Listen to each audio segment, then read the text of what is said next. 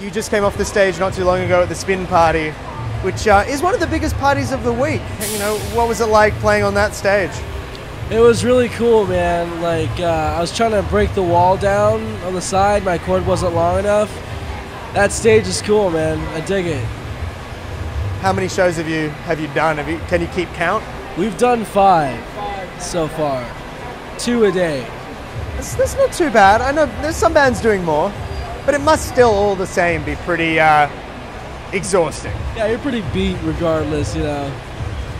Are you able to put as much energy into these shows as you would a normal show, or are you having to kind of step it back just a little bit?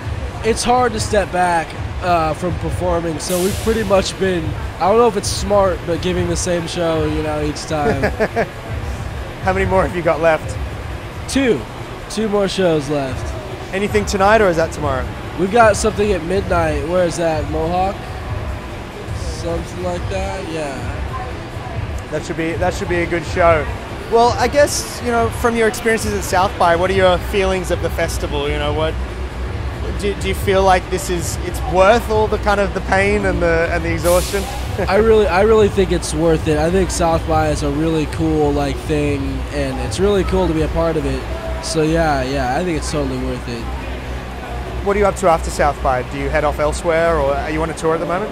After South by, we get like a week and a half to write, then we're going to Japan. Cool. What are you doing in Japan? Touring? We're playing at a festival called Punk Spring. Oh, wicked. I have heard of that. Yeah? Who's headlining it this year, do you know? Oh man, who's headlining it? I can't remember. There's some legendary people though. I can't remember the names. Oh man, if my dad was here, he would tell me. Is your dad gonna come to the festival with you? Yeah, he tours with us everywhere. Oh, wicked. Very cool. Well, when it comes to South by Southwest, of course, you're here to promote your latest music. Let us in on your latest tunes. Our latest tune is called Feed My Brain, and it's on Spotify and iTunes. It's our new thing. We're really stoked about it. We're really happy with how it turned out. Where'd you record it? We recorded it in Kansas City at this place called West End Studios. I'd highly recommend it to, even if you're not from Kansas City, I'd say record there. How come? What makes it stand out? Their engineer, Justin Mantooth, he can really get pretty much any sound you want. Is his last, did you say Mantooth? Mantooth. Really? His name is Justin Mantooth. That is amazing. It's worth, just go there, even if you suck. Go just to record with Justin Mantooth. Dorothy Mantooth is a saint. That's amazing. That's amazing. The rest of the year, you know, what's it holding for you? What's 2014 looking like beyond South by? We're gonna do a lot more touring. We got a tour in May with the Blood Red Shoes. They are awesome. They are. We're doing festivals in Europe in June, and yeah, we're gonna be doing some recording in April, so that'll be cool.